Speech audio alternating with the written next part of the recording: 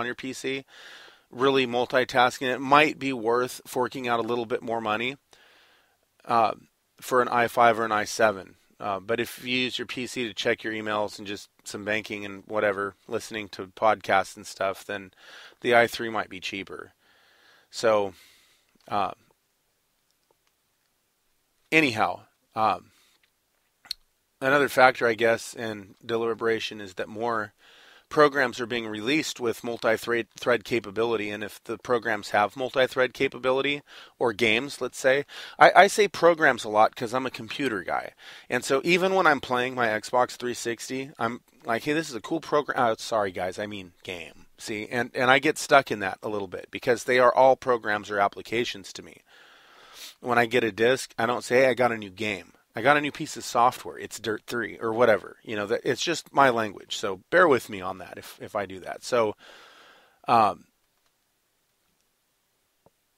some computer stores regularly, what will come across the sales counter is that a person doesn't mind paying for a computer that'll last.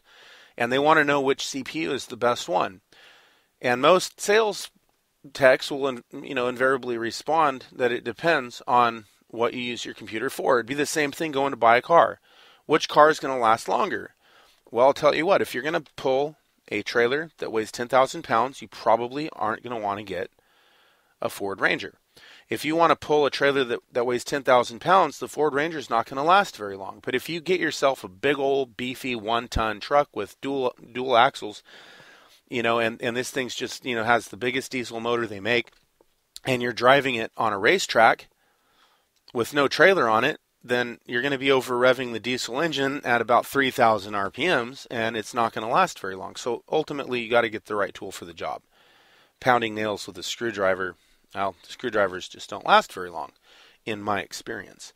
So the scenario that's described above that I just said right here, sales tech wanting to respond, that it depends on what your computer is for. I guess that what I'd have to say is pretty much I tell my clients, I wish this thing would quit coming up. Okay. What I tell my clients when they come to me is that they should save their money and buy something that is sturdy, and preferably an i3 or an i5, either of those two. And even if the i5 is a little more than you need, it doesn't really matter. And some people say that you should get an AMD dual core. Personally, I don't like AMD processors because I've had problems with them in the past, and those problems may have been instigated by my own inability to fully understand what they are. So if you're an AMD fan, I stoop and bow before you, and I do that because I can't really argue rock solidly that the AMD is garbage. Okay, to me, I just don't like them. Not because they're garbage. I just don't like them. I prefer Intel. Okay, so another factor, once again, is that more and more programs being released are multi-thread capable, and that they use more than one CPU thread to execute a single command. So things happen more quickly. That's the idea. Photo editors, video editing programs, and stuff like that use multi-thread or even hyper-thread abilities, technology, whatever. The internet browser that you use to access a bank account or email is not, well, it's not unlikely that it won't be multi-thread in the future. Okay, so we kind of understand, hopefully, if I'm doing my job correctly, we understand a little bit better what threading is, thread computing, and what the difference is between the differences between different processors and hyper-threading, threading, whatever, okay? You can go online and read many articles that'll have way better information than my little presentation about this kind of thing. I mean, really, you can if you want. Let's see here. I'm going to cover a little bit about the PS4. And again, this is technical specifications. I like to get my information directly from the company. So Sony had released some information, and I'm going to use that in order to discuss what it is, okay? What's the processor? What kind of memory are we looking at? And what are we dealing with as far as graphics are concerned? Like the video RAM, okay? The PS4 has a 8-core AMD CPU. That's why I don't have a PS4. Not that it's not a good processor, but it's AMD, and I'm just not really. Yeah. Anyway, I used to be a big fan, and I was building several computers that were similar configurations. And the ones with the AMD processor, the AMD ran cooler. It ran better for a lot of applications, but when I started forcing it to overclock, it had problems. Now, maybe they don't need to overclock, and in order to compete, maybe Intel, my favorite processor, maybe Intel has to overclock in order to meet AMD halfway. All right, whatever. But the fact is what I wanted to do and the way I wanted to set it up, AMD just never worked for me. My computer currently has an AMD graphics card, Radeon graphics card, and I like it. It does a great job, but it's noisy. It has a fan on it that the bearings are going out on, and you can get Intel graphics cards that have better throughput processing, that have processors to thread on their own, and they just are made out of a material that gets rid of heat better. So you don't even need fans. So you don't have to worry about that happening. If this one, the fan fails on it, it's going to overheat, and I'm going to need a new graphics card. It's getting close to that, probably at this point. Anyway, so the PS4 has an 8-core AMD CPU, 8 gigabytes, GDDR5 RAM, okay, and an AMD PIT-CAME GPU. That's the gaming processor unit. The Xbox One also has an AMD 8-core CPU combined with an AMD Bonaire GPU, okay, and 8 gigabytes of DDR3 RAM, which is, I think the RAM in the PS4 is probably a little bit better because it's GDDR5 RAM. Anyway, they're just different configurations. They communicate to the motherboard in their channel differently, and that's the only real difference.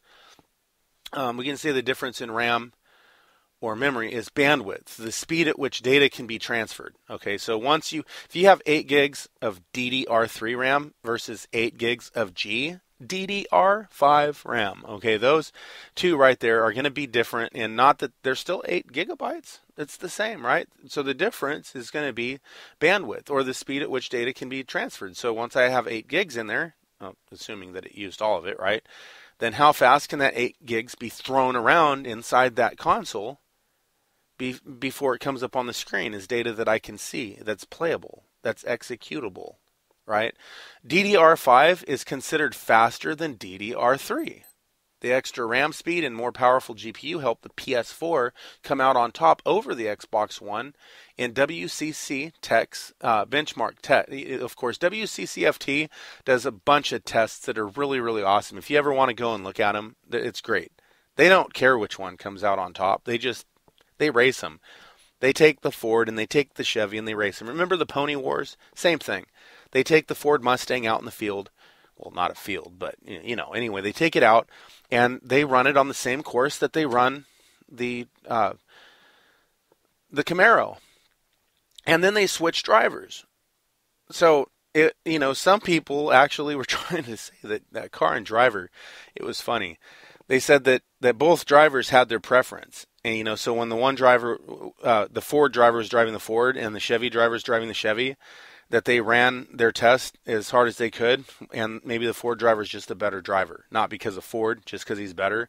And when they switched places, they both just kind of slacked off and whatever, and they came out with this test. Well, that was ridiculous, because if that was the case, then Chevy would have won one race and Ford would have won the other race. And in most cases, actually, it was the Chevy that won in both cases. But Ford was coming out on top, just in that they had better stability in marketing. Basically, that's all it was. Anyway, that's a whole nother can of worms that I better be careful. I don't want to get too buried in here. But WCCF Tech's benchmark tests are very, very interesting. Keep in mind that clean room tests can vary from real world instances. So what they come up with doesn't mean it's going to be exactly what you see in your own environment. Okay, Microsoft and Sony have tweaked and clocked its units to compete and hopefully last as long as the last console cycle. In other words, maybe the PS4 will last as long as the PS3. One reason I wouldn't delve into that market and just go buy another console right now is because remember all the problems that Xbox had when the 360 first came out? It was heat displacement issues. Those problems never happen with computers because it's easy to take them apart, get inside. It's an open box setup. You can get in there and tweak with it yourself, mess with it, put new stuff in, take it out, build your own, but you can't build a console. So the console to me is just if I want to put a game in and just play and not worry about all the settings and all this other complex stuff, then I'm going to play on my console. But and PC gaming is very new to me, so I really can't say a whole lot about it, I guess, at this point. Anyway, I'm going to say this, that in the course of these tests that WCCF did, of course, they found that the AMD Radeon HD 7850 and R7 265 PC graphics processors most closely resembled the graphics power of the PS4. So, of course, included in one of these GPUs is a hypothetical. It's a PC. Let's make sure the current games on the market will support it. Console owners, of course, are fortunate that they don't have to review system requirements before purchasing a game, because they know that when it's released for whatever their console is, that it will play in that console. So that's an easy stamp. I have an Xbox 360. My Xbox 360 will run any game that I put in there. Now, this particular article that's on, let's see, what did that one come from? It would have been, I guess, cheat sheet, tech sheet, I can't talk. Tech cheat sheet. There's a tongue twister. Why is that? Did I have too much coffee? Okay.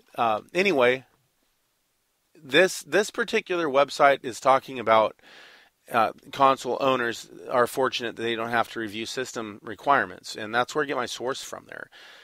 Ultimately, I think that you do kind of have to concern yourself with it, because I had an Xbox 360 that was 4 gig, and I went to Amazon and bought a hard drive for it. There was many games I could not play on my Xbox because I didn't have the right system requirements. So that statement there, in my opinion, is not really true, that console owners are fortunate they don't have to review system requirements. But in a way it is true, which is why I said it. My interest is only in exposing every aspect of the technology, and then you can make an informed decision, as you probably already have, as to which one you would prefer to use, right? So between the Xbox 360 and the computer that I have sitting here, I kind of struggled with the fact that I don't really want my computer to be my game console. Just like I don't want my iPhone to be my MP3 player. I don't know. It's a video camera. It's a regular camera. It's an MP3 player. It's a recorder. I could actually be doing this program right here on my phone with the Spreaker app or whatever, right? And there's an app for everything. So my phone can also be a radar detector in my car. It can be a GPS navigator. It can be all of these things, but do I want it to be? Not really. Me personally, I don't, okay? So I'm running out of time here, and I guess in closing, what I really want to say is that now we have a fundamental understanding, hopefully, of all of these different types of devices, right? The 8-core Intel i7, 3.5 gigahertz processing speed, as opposed to the Intel i7 3770, overclocking at 4 gigahertz. AMD FX 8350, I guess, would be a 4 gigahertz processing speed. Anyway, we understand that there's all these different technical aspects that are virtually the same between the two machines. In fact, we know that AMD processors are found in our PCs, and they're also found in Xboxes and PlayStations. So what does that mean exactly? Well, to me, what it means is that the console and the PC are very closely related. They're of the same species. They're computer processors that handle threads. And we also know that the Xbox 360, which I'll just go over just really quick. Okay, technical specifications. There's different hard drive sizes, as there are with any machine, I guess. 360 uses triple core IBM designed Xenon as its CPU,